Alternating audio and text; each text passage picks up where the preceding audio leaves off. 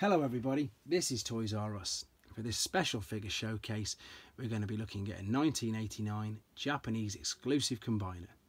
This guy's name is Landcross. I've just mentioned he came out in 1989, and that coincided with the cartoon Victory that was running on the Japanese TV screens at the time. They had their own wave of figures, again referred to as the Victory line of toys, and he was part of them. Now with this video, I'm going to mainly discuss just the combiner. I'm going to introduce the individual robots, but I'm not going to spend too much time on them. And the reason for that is I'm going to be giving them their own individual videos. And I'll explain exactly why in a second. So we'll quickly look at the Gestalt figure there. So it's quite an impressive figure. I like the fact that, again, we've gone to 6 bots, a bit like Devastator. And they've all got their retrospective places that you can combine them all into. The good thing about this figure is that it did come out in a gift set. And they did come out, as I say, in in double packs. And again, this is the reason I'm going to be discussing more in a minute. So if you had the main gift set pack here, then you've got all the 6 bots inside, and of course all the kibble that comes with it. Now if we switch on to the back, and this is one of the main reasons why I'm not going to be going through all the individual robots. I'll go through their names in a minute, but you can see that all the little individual robots can combine with each other. So there's literally 36, something like that, combinations that you can have with the individual robots. And that's why I'm going to do their own video, because this will take about 2 to 3 hours if I went through them all. So there, as I say, is the main gift set. Then they had the twin packs that came out. So we've got a twin pack here of the 2 figures. And as I say, these, I've got the inserts as well.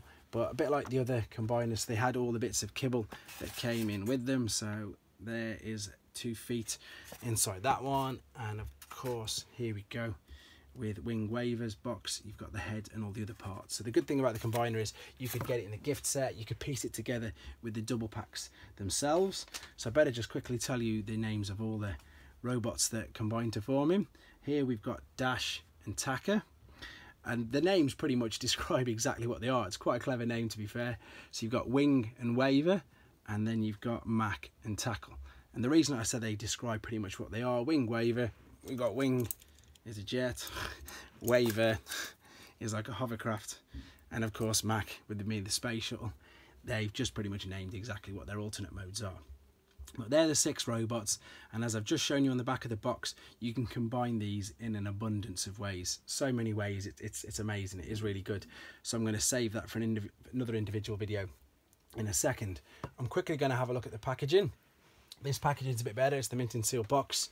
So you've got, if I show you there, that's the Victory bit of artwork there. So you've got Star Saber and Desirous, and there.